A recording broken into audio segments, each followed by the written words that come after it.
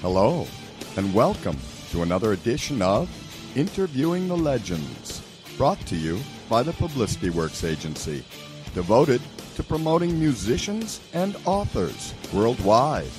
Call us today at 941-877-1552 to start your free publicity evaluation. Remember, we shine only when we make you shine. Please welcome the host of Interviewing the Legends, music journalist, author, and entrepreneur, Ray Shasho.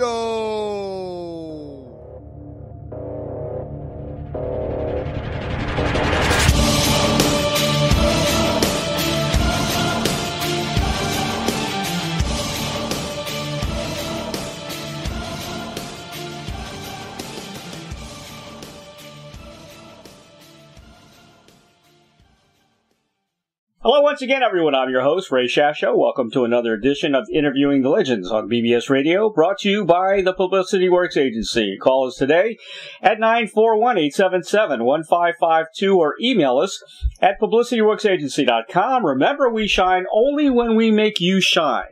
And by the Rockstar Chronicles, Series 1, my new book, featuring over 45 intimate conversations with the greatest music legends the world will ever know.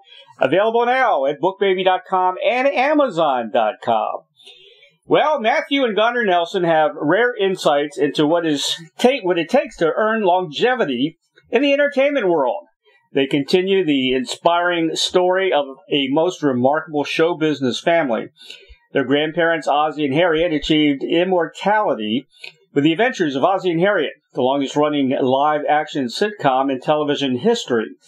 Earlier, the couple had enjoyed big band success and had scored a number of number one hits in 1934, long before MTV made twins Matthew and Gunnar pop rock icons. Ozzie Nelson is credited with creating the first conceptual music video for Ricky Nelson's Travelin Man. After the Rain was the debut multi-platinum album by Nelson, and they zoomed to number one with their hit song Can't Live Without Your Love and Affection, which made history, landing America's iconic Nelson family into the Guinness Book of World Records as the only family in entertainment with three successive generations of number one hitmakers.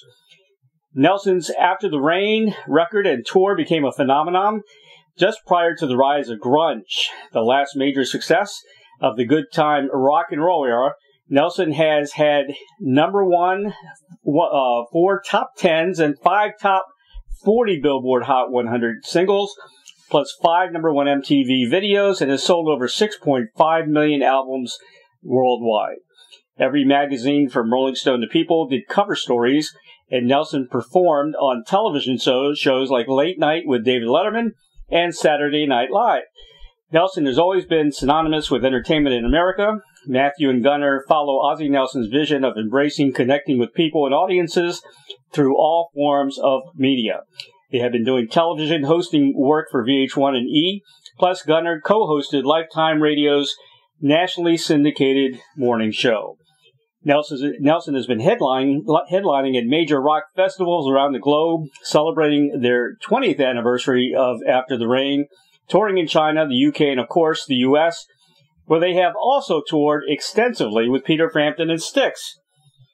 Please welcome American singer, songwriter, musician, who, with his twin brother Gunnar Nelson, is a member of the multi-platinum selling band Nelson, and son of legendary rock and roll singer and pioneer Ricky Nelson, Matthew Nelson. Hello, Matthew. Hello, how you doing? That was quite a spiel. That was, this is your life, and the only thing that I have to comment on that is I can't believe it. It hasn't been 20 years since our After the Rain record. It's the 30th anniversary. Oh, wow. So it means I'm a little bit older. Isn't that great? That's great. That's wonderful news. Yeah. Still around, having a good time, loving making music, and still out there when we get a chance to play, and still writing music, which is the most important thing. My wife and I were huge fans of Ozzie and Harriet. I think we saw every episode when it was featured on the Disney Channel at one time. Sure. My father-in-law's mannerisms, who he's not with us anymore, was exactly like Ozzie. I mean, you could have said that was Ozzie's twin. So I really identify with your family a lot. Oh, that's nice. Yeah, Grandpa Ozzie was just a great guy. I was only 10 when he passed. But, yeah. I did get a chance to really know him and hang out with him, and I really knew his heart. And I got to tell you, I never in my life heard more stories, of course, for my dad, but more stories about people that had encounters or worked with him that adored the man so much. You know, he was a really bright guy, brighter than people ever gave him credit for. I mean, he wrote, produced, edited, directed, starred in all 435 episodes of the show, was a band leader, and had a law degree. So it was, he was just one of those guys, still holds record for the youngest Eagle Scout in Boy Scouts history, you know, back when it meant something. And he just kind of had one of those can-do attitudes. He was a really great guy to learn from. You know, one of the, I guess, trivia questions was, what was his job actually during, you know, in the show? I thought, was he an insurance agent playing? Well, he was just Mr. Fall Off the Ladder and Make Harriet Look Good guy. No, he actually, he always said that he was a retired band leader. And obviously, you know, when the show started, it was 1952, I believe, on television. And it was so new back then that Ozzie honestly thought that they were going to get back out and start singing again. You know, he thought it was kind of an extension of the radio show. And they didn't have pilot TV shows, so they made a film to see if the Nelsons worked on screen called Here Come the Nelsons for Universal. And it was a success. And he always used to joke that he always thought that he was going to get back out on the road and be a singer with his wife, and the show just kept on getting renewed. And then when our dad started singing, he kind of, I think that was his, okay, I guess it's time for me to really, truly live vicariously through my son. And he kind of became one of the first record co-producers. You know, my dad and Ozzie kind of, we have all the tapes. We can hear all the back and forth in the studio glass. There were no record producers. They made it up as they went along with rock and roll being so new. So it was nice for Grandpa. He never really, you know, when we talked to Grandma Harriet, who I was really close to, they always thought that music was the through line of the Nelson family. And the irony there is it's America's favorite television family. It definitely is. I'm kind of friends with the Livingstons, you know, Stanley and Barry from My Three Sons, and of course Barry was on many episodes of the show. Got to talk to him, and also Ray Walker from the Jordanaires used to have some stories about your dad, because he also, of course. Yeah. Great people all, and the thing that's really neat, you know, sometimes I talk to a lot of people that worked on the show. Of course, James Burton, I'm in touch with, a great guitar player that played with Elvis and our dad, and amazing, a bunch of other people. And still talk to him, but also Kent McCord, if you remember Adam 12. I sure do. Yeah, Kent was really probably our father's best friend, and you know, he was called Kent McWhirter on the television show, and he was going through things and learning how to act. He'd come out of football and whatever.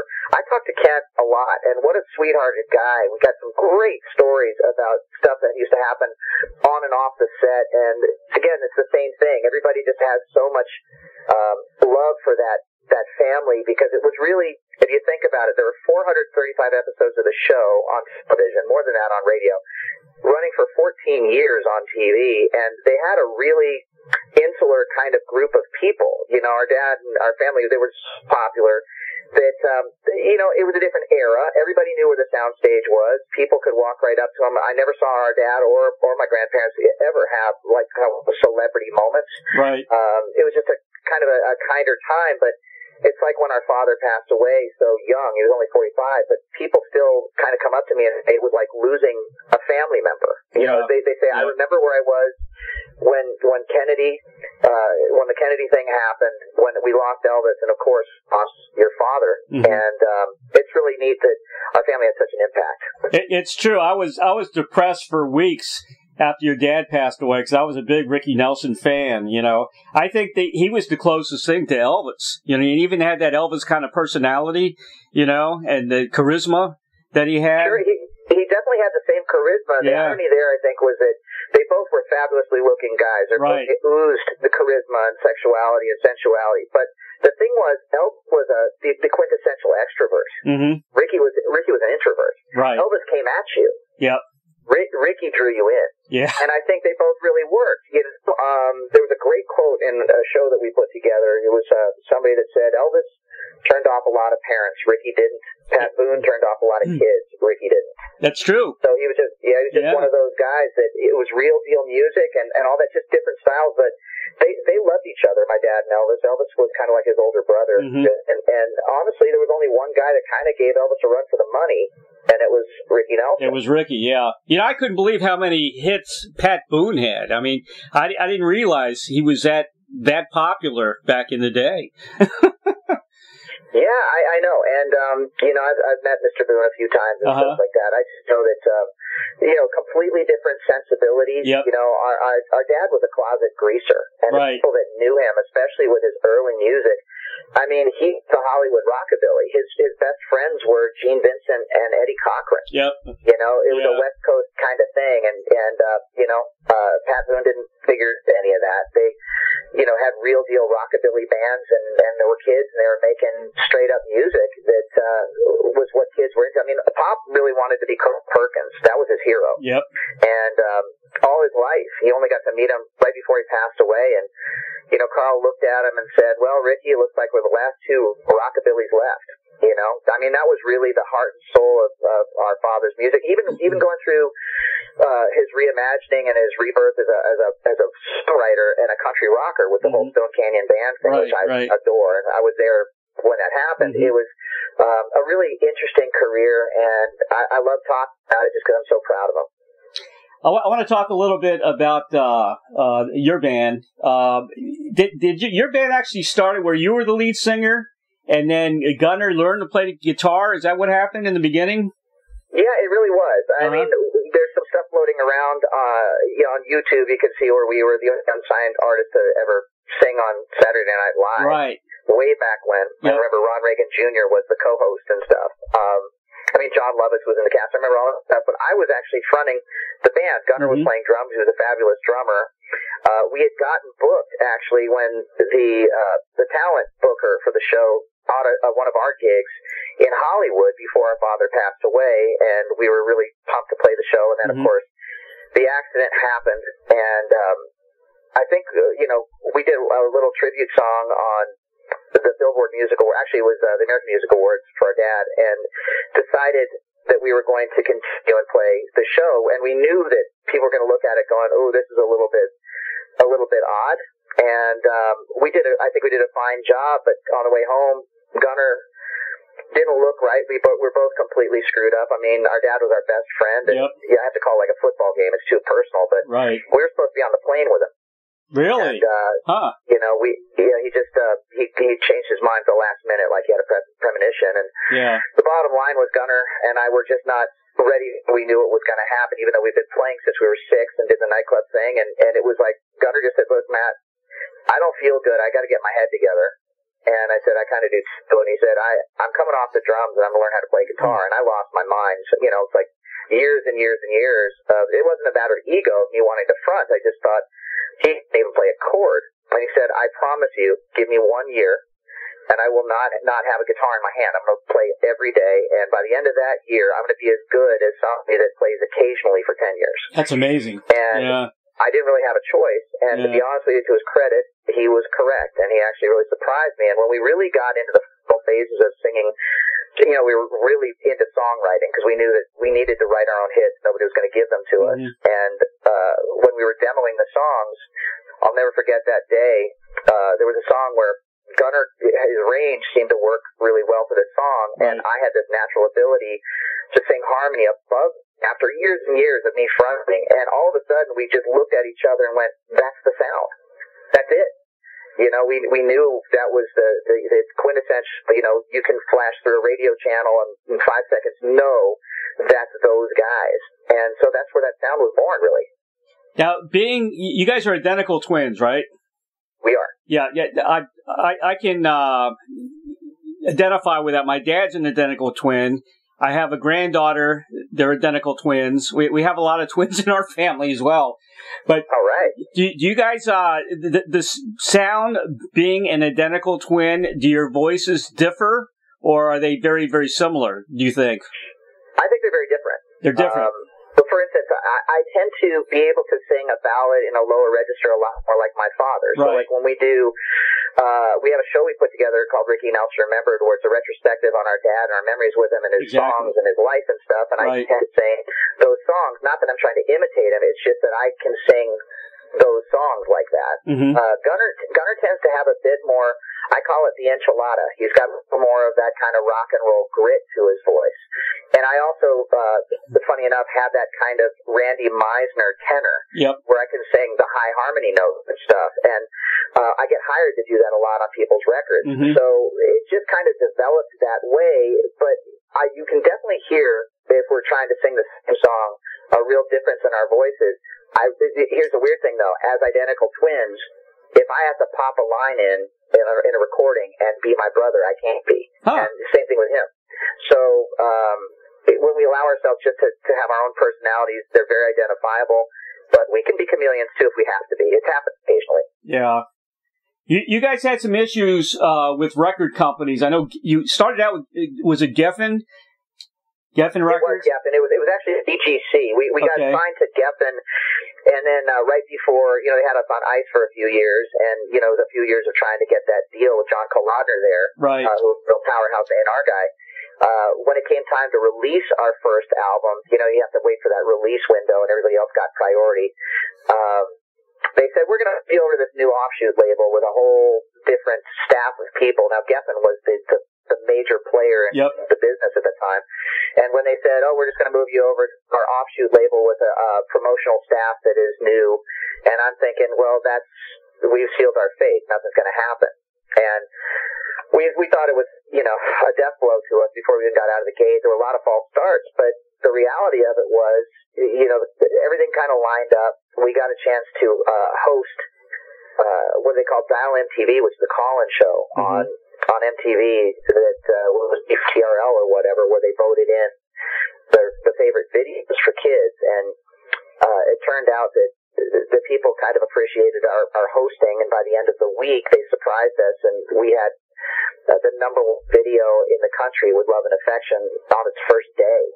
And it wasn't from ads; it was from kids calling in. So Exactly. Yeah. that was a really neat thing. We just kind of were one of those. We were very fortunate to have fans that really dug what we were doing. Do you think it kind of hurt in a way? I guess they didn't really promote. I think that the third album because they wasn't promoted like it should have been. Was that kind of a blow for you guys, or? Well, no, it wasn't promoted like it should have been. It was not promoted at all. And I'm going to give you a little. A lot of bands say, they didn't promote it.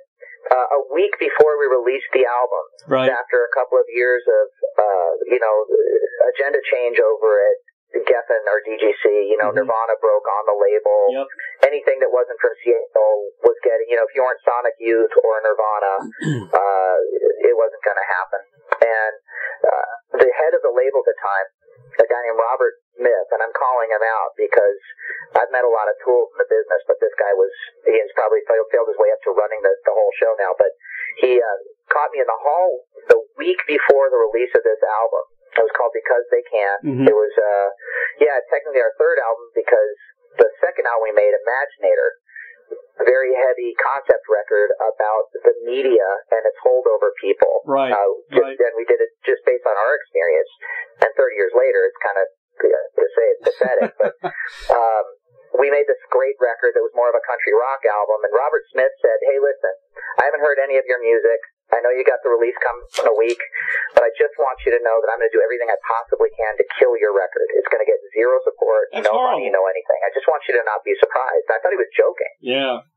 And he said, no, I'm doing you a favor. I said, you understand we all have families and we're artists and we have fans out there that are still there. And he said, doesn't matter. You're not going to get it. That they literally killed our album. And so Gunnar and I went overseas and did some shows and kept it going. But I remember that moment as my vow to do something different. So that's when I formed our own label called Stone Canyon. And we've been releasing our own albums and product and stuff like that to our fans ever since on our own. Yeah, I got a quote here from Gunnar I found saying he was proud of the record. I think it's a great record for what it is, but I was given the mandate by, is it John Calendar or Calendar? Colodner. Kalodner. Okay. John Kalodner. Yeah. But you're not allowed to play any crunchy guitar on this record at all. It's got to be acoustic and organic, and that's it. I mean, that's it. Yep. That's crazy. Exactly 100% true. Well, now, why is this? Why did he take that stance? I think it was maybe John Kalodner, he really had something. I mean, he discovered a lot of great bands, and he signed AC/DC originally. Mm-hmm. He put Aerosmith back together. I mean, his track record was amazing, but he's the kind of guy that would say to a songwriter like me, hey, there's something wrong with the chorus. And I would say, well, can you tell me what it is, what bothers you about the chorus? And he would say, I don't know, you're the songwriter, you figure it out. And it was like that. So, it's kind of a mystery to be able to kind of get what he was going for. But I think around that time, he just felt that there was such a backlash on any guitar-oriented, like, again, he had come out of Whitesnake and Aerosmith, and everything that wasn't, he just knew that we weren't going to be really accepted as a grunge band because we weren't one. We were basically a heavy pop folk kind of thing, and he always saw us as the new Hollies, which is not far off, to be honest with you. And, we were folky, the California country guys with heavy guitars and the other way around. So I think it was just his way of trying to give us an artistic shot in that climate. And I think, honestly, in hindsight, he meant well. He just didn't say what he meant well.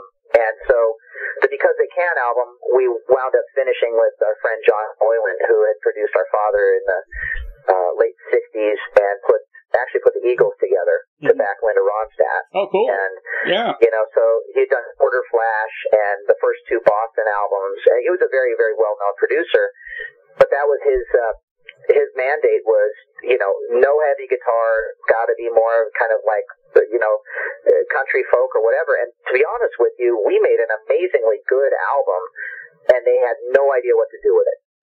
It was right as the Garth Brooks boom was happening, except we were on a pop rock label, and we actually wound up finding our way to Nashville in '95, kind of at the end of that whole Garth thing, with all the songwriters in Nashville that were big at the time saying, what you guys naturally do is exactly where we are. So we kind of never left really emotionally. We made a lot of other albums and stuff, but that's kind of it was very close. Like a heavier version of the Stone Canyon Band was kind of where we naturally sit. With all the country artists today, I mean, I would have thought you guys would have been at the top of the list, because you guys are so freaking talented.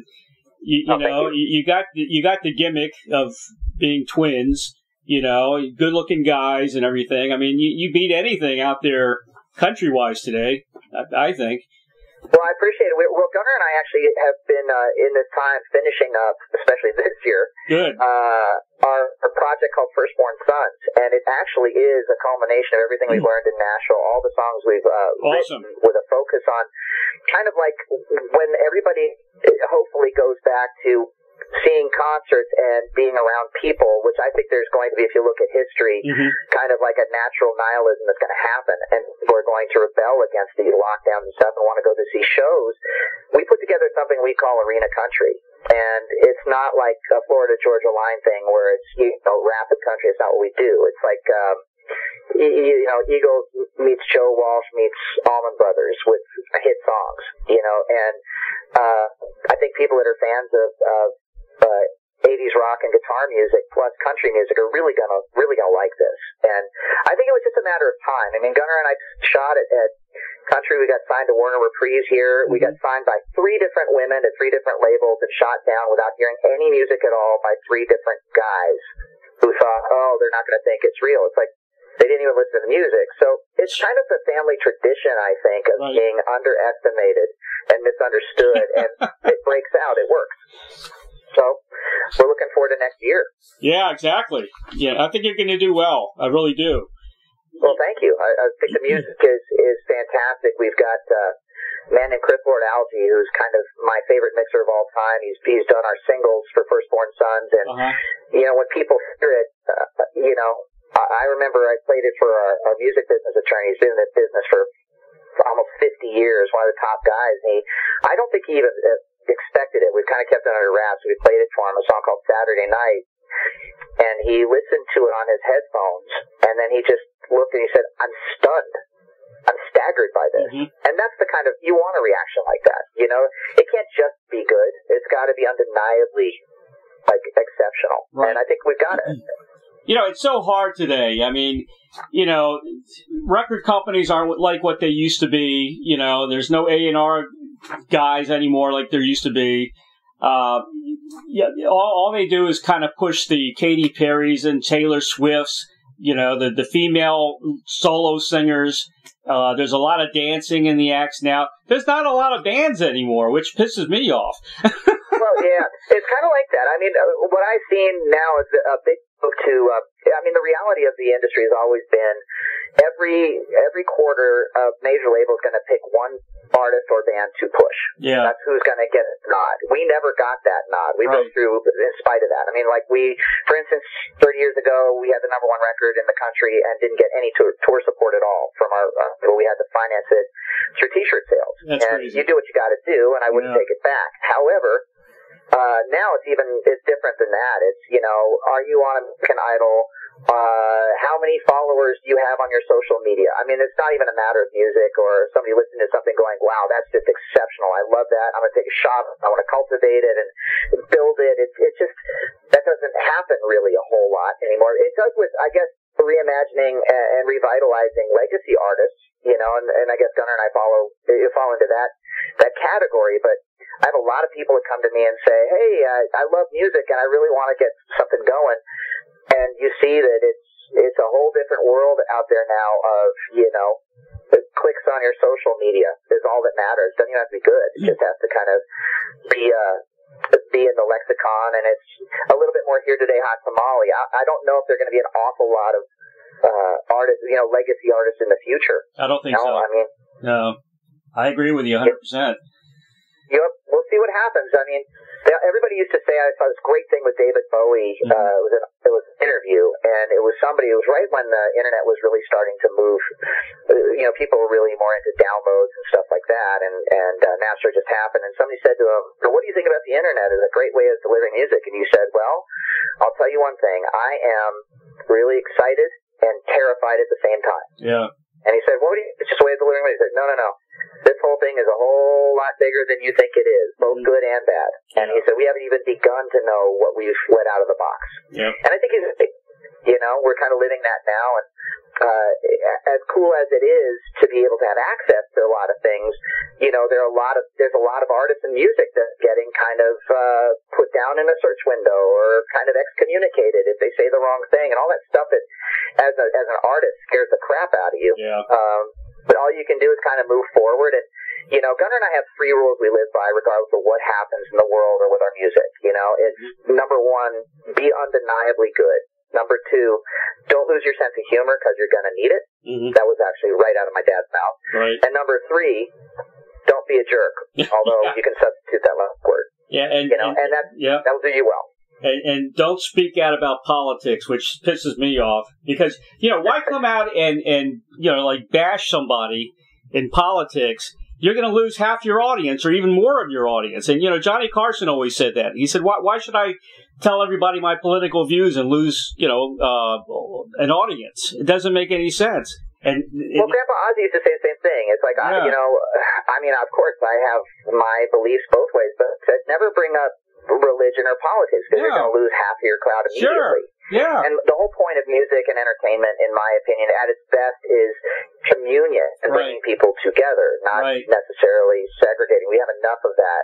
And, you know, I know just as a human being, I really could give a crap what the actor says in Hollywood about their politics. Sure. You know, I don't care. Yeah. You know, it's kind of like, you know, I hate to say it, there's a little, and again, you have a whole family of actors and stuff. I mean, the only exception I gotta say lately is, you know, my Uncle Mark is doing an amazing job on NCIS, you know, and he runs a great show. He produces it, he does all that kind of stuff, but he's a very successful man with an incredible reach, and he's extremely careful, and we've talked about it a lot, about, you know, not getting involved in all of that stuff, because you're gonna, you know, especially nowadays, somebody's offended about everything. Exactly. But, you know, he's done a good job about that, but, you know, unfortunately saw this really unfortunate article about the band Hanson being canceled by their fans for, you know, not doing this or not doing that or whatever. I'm just like, where are we? This is like, sometimes I feel like I wake up and I'm living in a video game that I can't get out of, that's a cross between a science fiction novel and divorce court. It's just bizarre. It's a Twilight Zone. It is a Twilight Zone. But, you know, again, I'm one of those people that, in spite of everything that you're seeing, I choose not to live in a perpetual state of fear. And I always have to, you know, listen to my heart and, you know, other things that tell me what's right and wrong. And other than that, you just, you know, take every day as it comes and you know, try to be the solution and not the problem. Yeah. You know, we're also proud of your sister Tracy, man. She's done some amazing things, and of course, you know, what always stands out is that Seinfeld episode. I love the Seinfeld episode. Yeah, she's cool. I still talk to Tracy every once in a while. You know, we're, you know, it's been a crazy year for everybody. You know, this year, and she's living right in the middle of, you know, where I moved from, which is, you know, North Hollywood. Right. And I'm living in Tennessee. We couldn't have really more different areas just from a geographical point of view and every point of view and stuff. And it's neat to have Tracy over there and somebody I can talk to and stuff. I mean, you know, I'll always have California. You know, I was born and raised there, you know, kind of back when it was a very different type of environment and very stuff. Different, and, I'll always miss my home a little bit because it'll always be a part of that for me, and I'll always miss my family that's still there. Yep. Well, you know, for the audience that, you know, I want to remind them, Tracy was, I mean, she's done so many roles in television. I mean, the list goes on and on and on, but one of my favorites when she was, George Costanza's, everybody said she looked like Jerry. There was that kind of latent, what is George up to? Because he's like, I don't see it. I don't see it. And at the end, she had gotten her hair cut. She looked exactly like her. It's pretty funny. And, that was funny. That was a great show. She did a great job on School Pegs. If you remember that, going way back, that TV show was awesome. She was in Down and Out in Beverly Hills with Richard Dreyfuss and Bette Midler. And I think, like, you know, a jillion Lifetime movies. You know, she's a hard worker. She's very good at what she does, and I always feel, you know, I'm always saying my prayers for work, especially for women in Hollywood. Right. You know, it's just really tough. Yeah. You know, it's very, regardless of what they say, it's really dependent on a lot on their age. And, you know, my Aunt Pam, Mark's wife, Pam Dauber, she said, you know, you usually go, you're the hot babe, and then you go to the hot babe's mom, and then the hot babe's grandma. That's basically how they cast women, and I think that's unfair. But you know, I got to say that Tracy's a very smart person, and she makes very, very intelligent choices as an actress. I got to ask you about your ZZ Top period. You know what I'm talking about? Which one? The long beards. I don't think I ever had a long beard. Gunnar did. Didn't you both guys have a beard at one time? No, no. I actually, that's the one thing is, like, I certainly wish that I could grow a great looking beard, but, you know, when I do that, I kind of start looking a little bit like, well, you know, Robert Redford, which isn't so bad, but I'm good with a scruff. I can pull off scruff. I can't really pull off a beard. Gunnar actually has a bit of a kind of a Fu Manchu work in a little bit, you know, a little bit. Gunnar can look like Buffalo Bill pretty good. He can pull that off, you know. But I never really did that. I mean, I've actually I had much shorter hair for about 25 years after the first couple of Nelson albums. I really cut my hair short, and just now I've let it grow a little bit in this kind of era of why not. Sure. And I kind of missed it, to be honest with you. Yeah, you guys look pretty cool. I mean, you know, the long hair thing, I don't remember look-alike long-haired blondes since Johnny and Edgar Winter. That's true, and we are, you know, we're closing in on that a little bit. But it's kind of fun that you know, Gunnar and I definitely kind of learned about presenting some sort of a look. You know, our philosophy is, you know, I never wanted to go see a concert and look at somebody that looks the plumber is there to fix the tights. You know, I kind of wanted to look like I cared. Right. It's funny that you mentioned ZZ Top. I mean, you could say I'm a big ZZ Top fan. I got to fly with Billy Gibbons on a flight. Well, he couldn't have been nicer, more respectful to me. But man, do those guys always look sharp. They're sharp dressed men. That's right. They look put together. You know, and I don't think there's anything wrong with having an image, and it's really important actually in Europe. Where Gunnar and I used to write songs and stuff like that. I mean, we kind of got called out by a couple of people before the first release of After the Rain. You know, like, what are you guys going for looks-wise? Is it rock bland? What are you doing? And so we decided to kind of take that lesson and created a look for ourselves. And the philosophy back then was love us or hate us, you're going to know who we were. And boy, did that come true. Yeah. You know? And everybody was wearing black leather and stuff, and we went for color. You know, we were kind of like an anti-statement. And the record company didn't do that. We did that. We were okay with taking that shot, you know, the high boots and the coats and the whole thing. It's like, yeah, we peacocked a little bit. Sure. And it was okay because, you know, we did stand out. And here we are years later. I'm like looking right now at a Milton Bradley puzzle with Gunnar and I looking like hot Swedish chicks. Not so bad. That's funny. Hot Swedish chicks. Yeah. You guys should be big in Sweden then. We actually were. You know, we do just fine in Europe. It's funny because we just went over last year. We did a festival. There was a big hard rock festival. They wanted us to headline one of the nights, you know. And so when you hear about going to England and doing a hard rock festival and Nelson's headlining, you know, the first time out, we had to headline our own shows, and we did very well with it. And it wasn't because we wanted to or an ego thing. It's, again, we were kind of misunderstood, and nobody would take us out with them to open.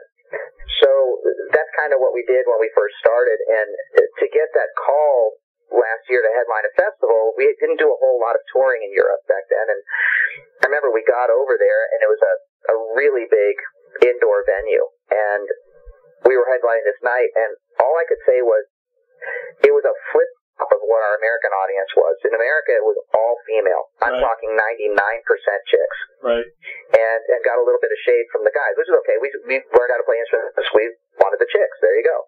I have no shame about that. And then to go and play to an audience that is all black T-shirt wearing hard rock fan males. Yep.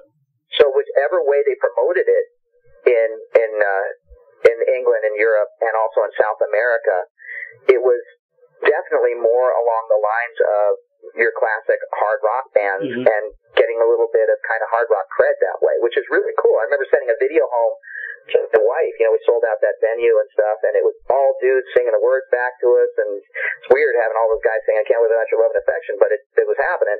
And my wife said, where are the girls? It's all dudes. I said, I know. It's just surreal. So it depends. It's kind of like what happened to our dad in the States. He had a lot of success.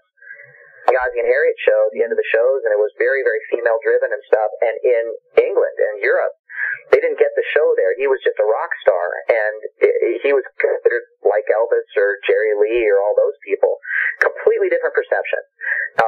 So it matters where you go in the world, I guess, and how they promote it. You know, I could see you guys being huge, like, you know, places like Japan and Europe and Amsterdam and, you know, places like even today. You know, I think if you did a tour out there when all this crap is over with, I think you're going to be very successful out there.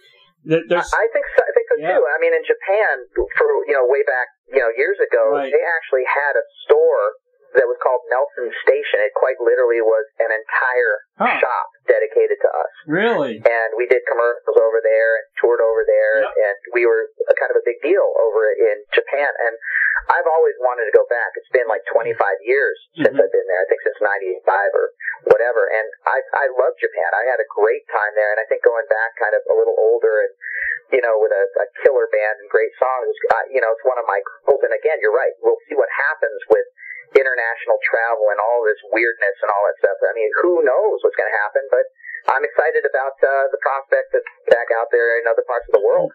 You know, those guys, they don't forget. You know, they love the blues. They love rock and roll. You know, I think they're a little bit more, I want to say dedicated, I guess, than the Americans are. You know, long lasting. overseas, and that's why there's a lot of rock stars that only perform in Europe. One is Susie Quattro. She never moved out of England. I'm friends with Susie. I talk to her from time to time, but she's huge over there. She didn't have to come to the States. There's a lot of that, and again, it depends. The way that I look at it, when before I knew better, I kind of wanted to be the biggest band in the world. Now I kind of want to be the biggest band in my world, and I'm okay with that. Right. Right.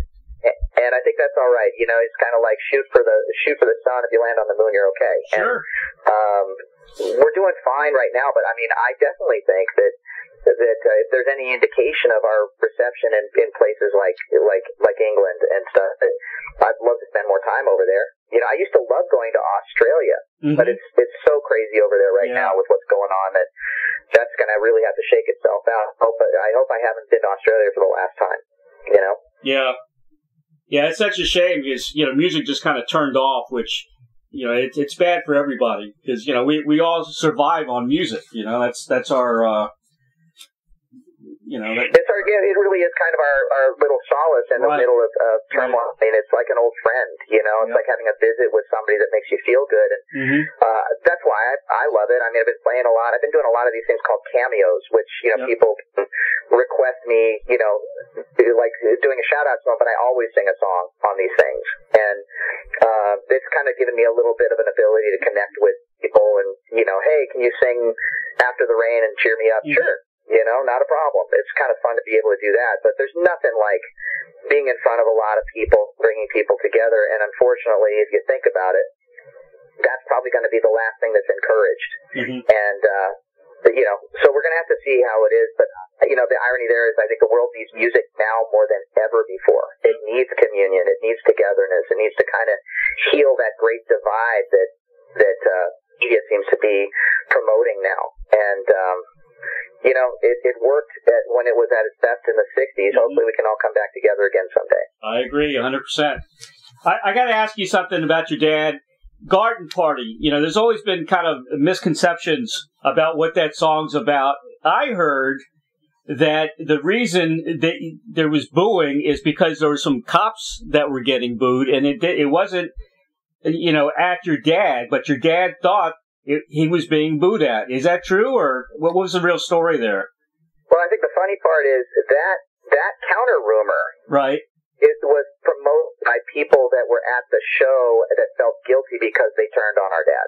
Okay. And the truth was, no. They turned on our dad.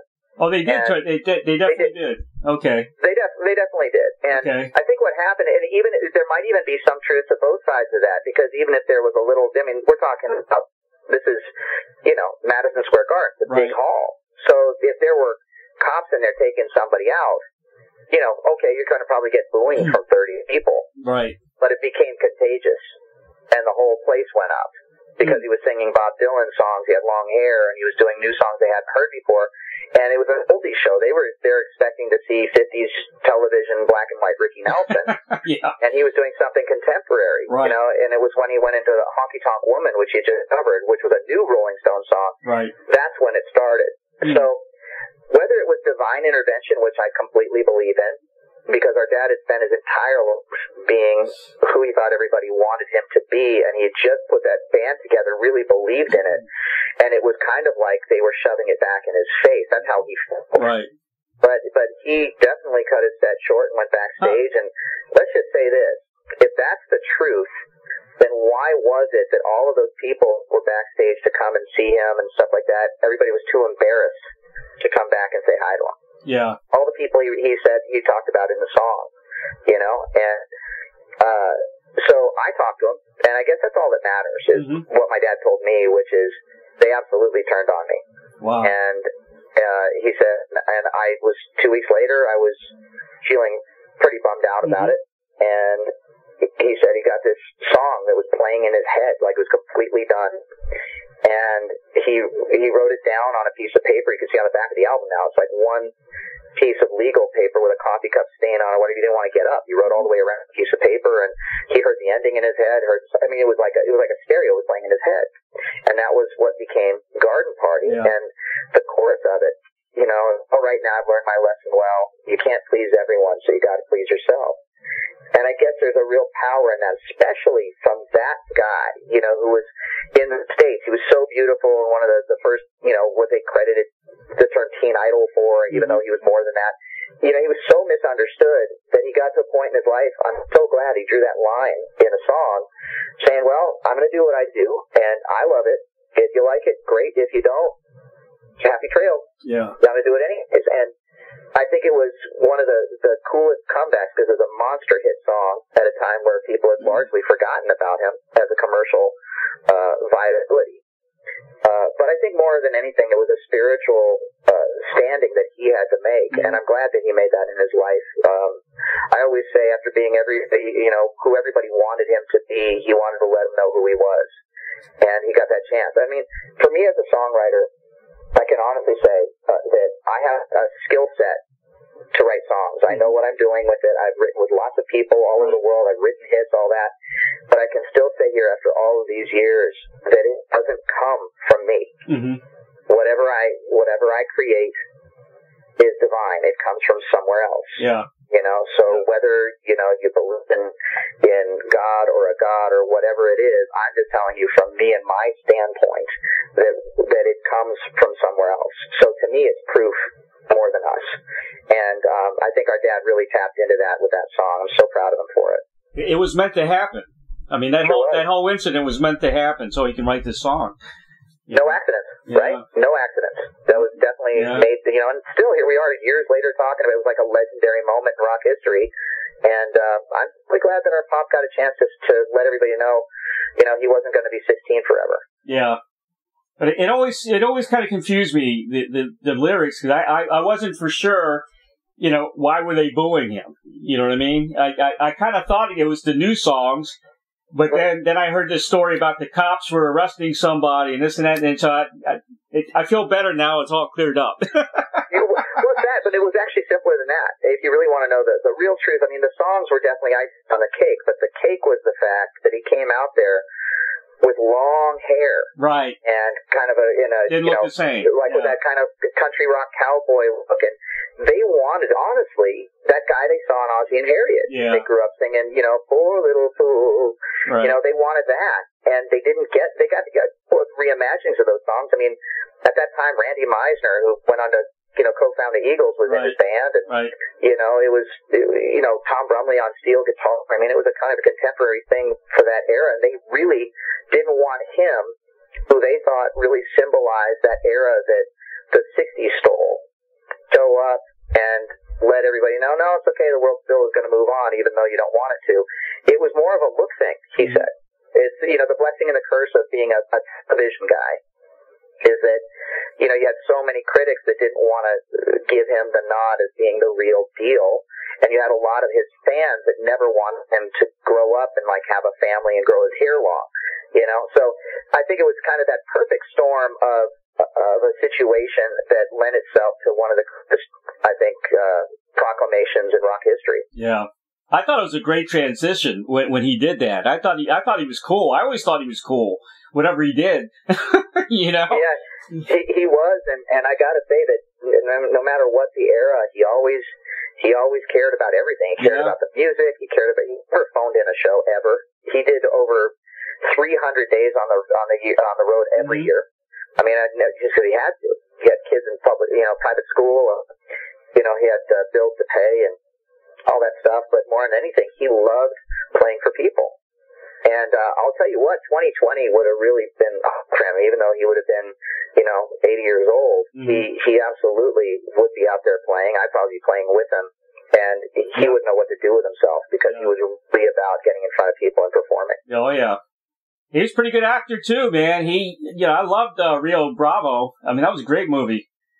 Still is, man. I come around all the time, and he was so cool, and Colorado. I always joke and say, I look at all those old pictures from the 1800s, and cowboys didn't look that pretty, but he still pulled it off, and, what a great film, what a great picture, and, it's nice we have that. I mean, I will say this, when you're fortunate enough to be an entertainer and actually be in motion pictures. The nice thing about that is they keep coming around all the time, and people keep, they can visit with you. Songs, if they're really monster hit songs, are the same way, but there's something really powerful about being in a really good movie, and he did a great job. And yeah, I guess that's what it was too.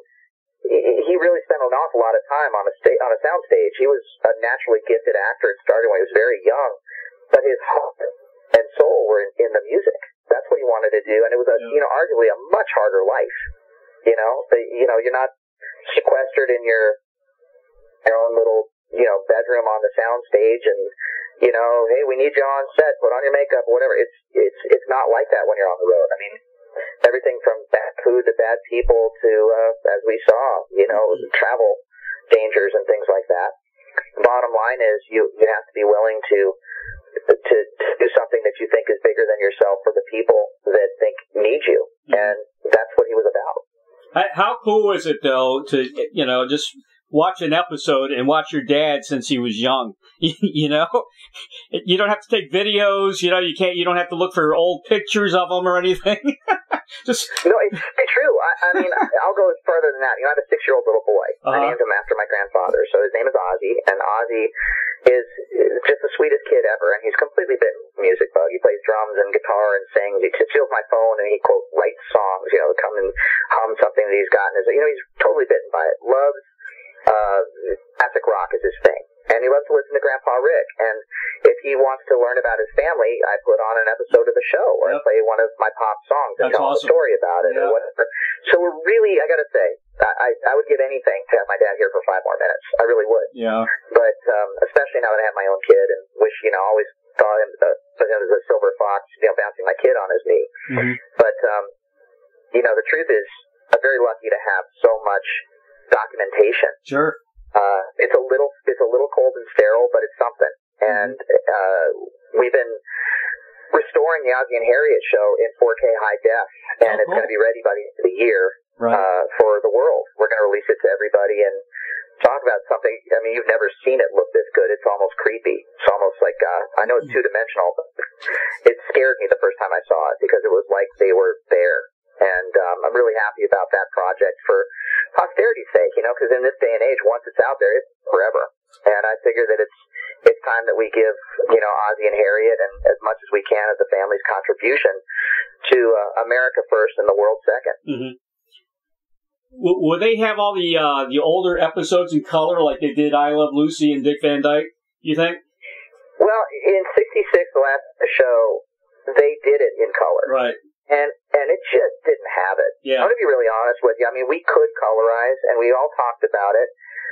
And it's almost like there's a difference between, doing a completely different remix of a master of a song that you like and a remastering job. The difference is final EQ and a polish, and the other is a complete redo of it. And, we'll probably do a couple of episodes in color and test them, but from my standpoint, I just don't think it's as charming as it is in black and white. Right. But I know that you have generations of people that immediately they see black and white, they go, I'm not watching that. That's way too old school. But they're really missing out because I think there's a real art. I mean, to this day, I still kind of like the look of a black and white photo more than a color one. Me too. But, yeah.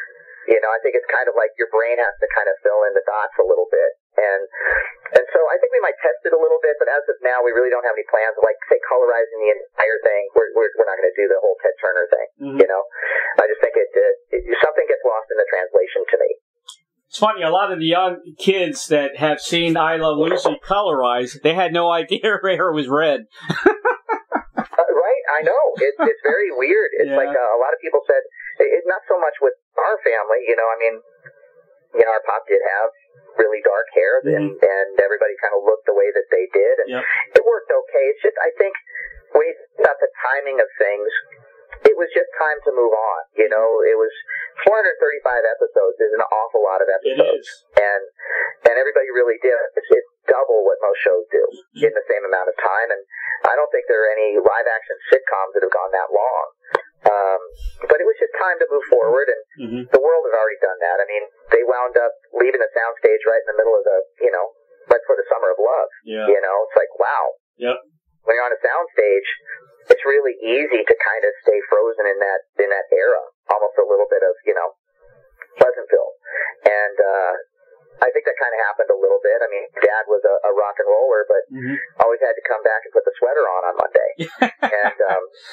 And it's really the truth. Got a letter from ABC from 1958 or 57, and it was, hey, congratulations on Ricky's success as a singer. We heard that he's leaving for the whole time, and just wanted to let you know we wish him nothing but success, but if he leaves, we're canceling the show. Thank you, have a nice day. And so it was, here you are, you're 17, 18 years old, and you're faced with, okay, do I follow my own path, and this is what I want to do, or do I allow them to fire my parents and the 30 people that work on the show for the last 10 years? And, he made some sacrifices too. Yeah. And I applaud him for that, and I'm, again, really glad that he had a kind of a phase after that. He really got to, he didn't sell as many, he didn't sell 500 million records with the Stone Canyon Band, but at least he had that moment, those years where it was his songs and his vision, and he was a man's man and stood up and did that. And there weren't a whole lot of people from that era that really did that. If you think about it, That's made true. that kind of a definitive, rebirth with her art. Yeah, I mean, him and Elvis pretty much from the 50s, that's about it. In my opinion. And Elvis pretty much had the 69 comeback special, and then he went to Vegas. Yep. And Pop was offered a huge deal in Las Vegas and turned it down. Really? Yeah, he turned it down. He said, look, the first thing was, as I said, he was really close to Elvis, and he went to go see Elvis a few months before he passed away, right, as his guest. And I talked to the band that was with him there. They're playing kind of in town, and they couldn't find my dad, and they found him on the loading dock with a cigarette in his hand crying. And he said, he looked at everybody and he just said, guys, don't ever let it happen to me. Please, God, don't ever let them do that to me. Right. I mean, it was hard. Really, it was impossible. You couldn't watch it. Yeah. Because, and you have to admit, it was hard to watch. It was. And, yep. Elvis will always be the king. I have nothing but respect, and I'm an Elvis fan and stuff. But you gotta, as just as a man, like just talking to you right now, somebody should have just grabbed him and said, dude, what are you doing? Yeah. You know what I mean? So, yeah, the Memphis Mafia just kind of hanging on with him, just, I don't know if they're a good thing or a bad thing, I really don't. Right. So, our dad till the end, and maybe it was, I don't know, I heard about the money that they offered him to do in Vegas, and it was turned down, and it would have been the answer to any kind of financial issue. Yeah. But, I guess, whether or not you look at it, either his salvation or his detriment, he turned it down. Yeah, he would have been great. He would have been great in Vegas, I'm sorry, what was that? He would have been great. He would have been fantastic in Vegas, He would have. He just, Vegas back then in the 70s was really, he called them fans and feathers, and he just couldn't do it. It was kind of milquetoasting down what he loved about music in general, and I don't know, again, I was just a kid.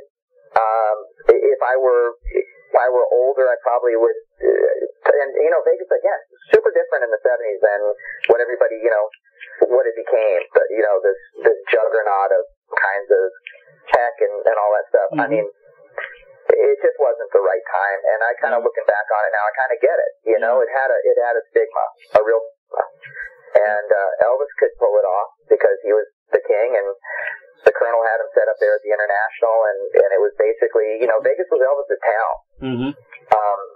And when he was, part of it too was when he was offered the job, it was right after Elvis had passed away.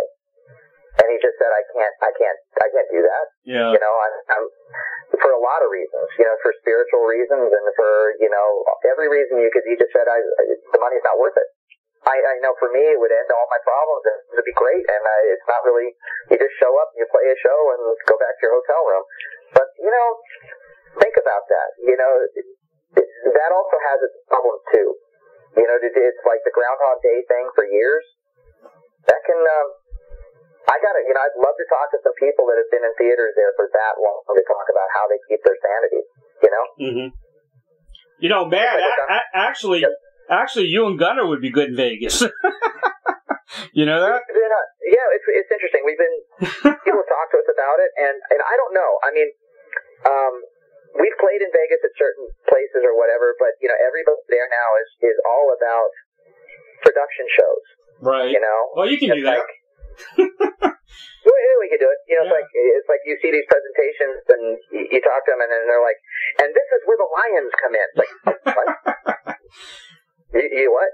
So I don't know. You never say never, but Gunnar and I had an idea. We had a Christmas hit with a song we wrote called "This Christmas" a couple of years ago, right? And we did a double duet with our friends Carney and Buddy Wilson. Brian Wilson's kids from Wilson Phillips, and it was kind of basically a new Mamas and the Papas, what we put together with them. And our singing together was, and we looked great together, and it was highbrow and upscale and really awesome, and they're beautiful ladies and really fun, and we thought, well, this is something that we could put together in, one of the bigger lounges in Vegas and have a great time, and I'm never saying never, it's just that they're very busy ladies, and Gunnar and I kind of have a different, or we used to, especially when we were touring a lot. Gunnar and I, we played a lot. We toured a lot. We were doing, 150, 200 shows a year up until this COVID thing. So, and they kind of don't. They stay home with their families and stuff like that. So, I'm never going to say never, but that's probably how I would do something if I had, a magic wand, is do something where we could put together a really fun, just kind of visit with our friends review, and kind of have a little bit of that rock and roll legacy thing going in a fun way. I think that would be kind of a neat thing, and frankly, I'd pay to see that show. There's also Branson. Have you played Branson? Yeah, I played Branson before a couple of times, and again, we faced kind of what our dad faced in Vegas.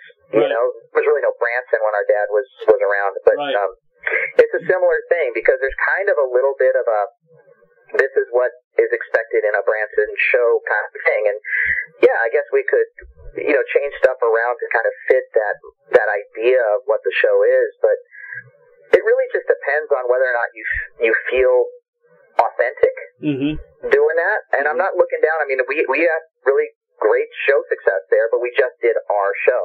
Yeah. But if you planned it there, they kind of want you to do more of, again, kind of a Branson production kind of thing. And, right. I still think that Gunnar and I, right now, especially with our First Sons project, we're just not, as much as we, everybody has, you got to make a living and all that kind of stuff, but we're just not done. Yeah. We're not finished yet. And the one thing I got to say about what we've done up until this COVID era is every day is different. Even if we play the same venue, we're coming back at a different time. We've had to travel there. We've had life experience. It's a different crowd.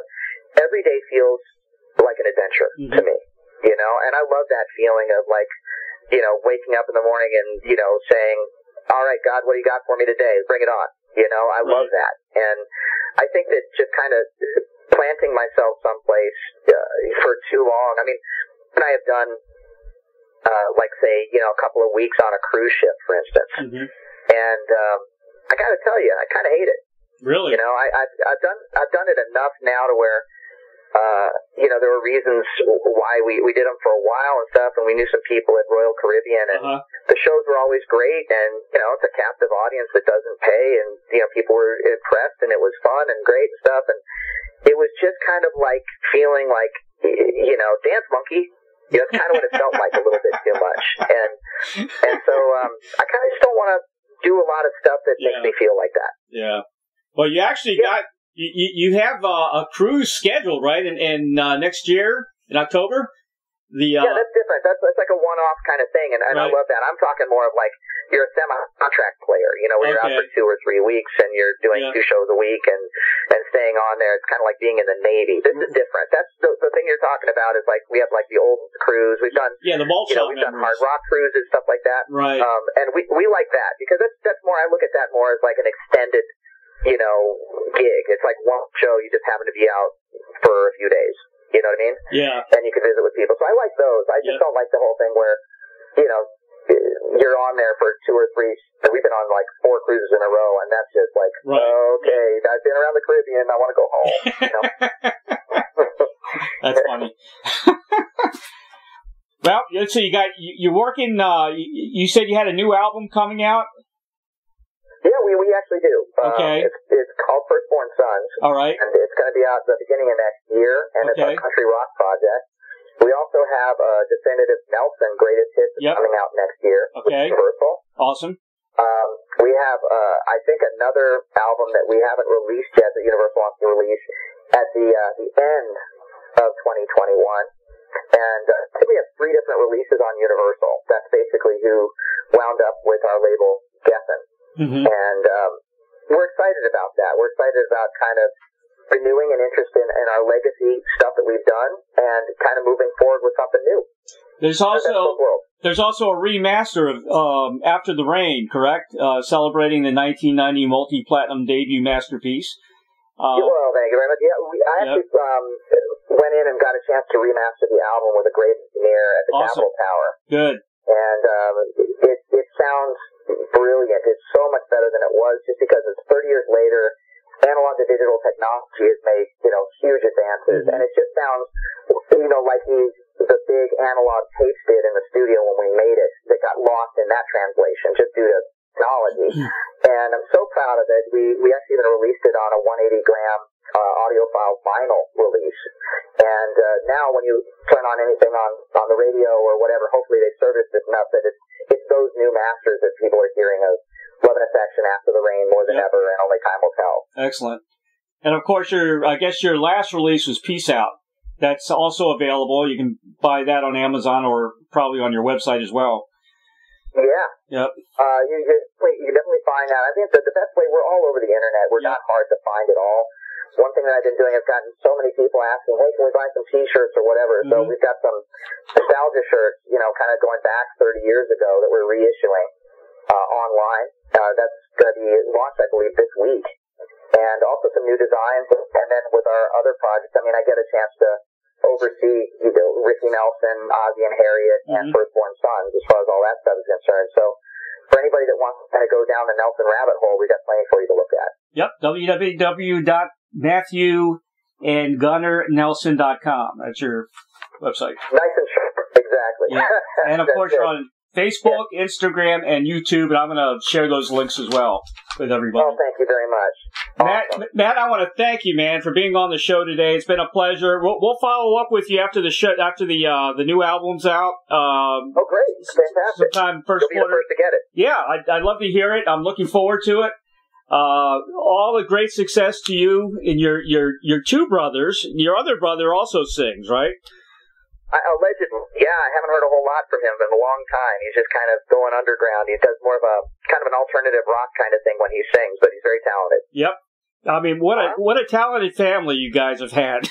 Oh man, I wish I could have just a piece of that. Well, we're really lucky, and it always makes for interesting Christmas dinners. That's for sure. Definitely. Well, we love you guys. Thank you. Love the legacy of the Nelsons. And, take care out there. Be safe. Oh, you got it. And you too. And, we'll definitely catch y'all when the dust settles a little bit. We'll get out there and play some live music for everybody. Awesome. Thank you so much, Matt. Thank you so much. Take care. All right. You too. Bye-bye.